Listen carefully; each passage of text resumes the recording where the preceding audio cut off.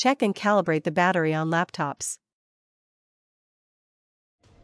The maximum capacity of a laptop battery decreases over time, making it impossible to accurately estimate its actual capacity.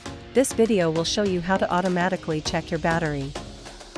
First, disconnect the power cable from the notebook, then turn off the notebook.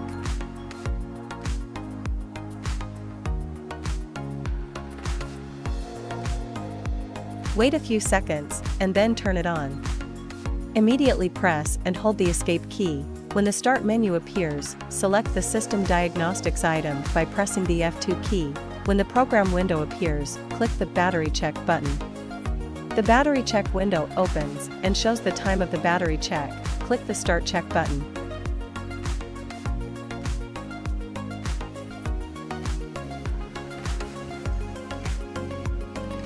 When the test is complete, a window with the results opens. In our case, the battery has successfully passed the test and no further action is required. If the system detects a problem, a brief description of the solution will be provided. Calibrate or replace the battery.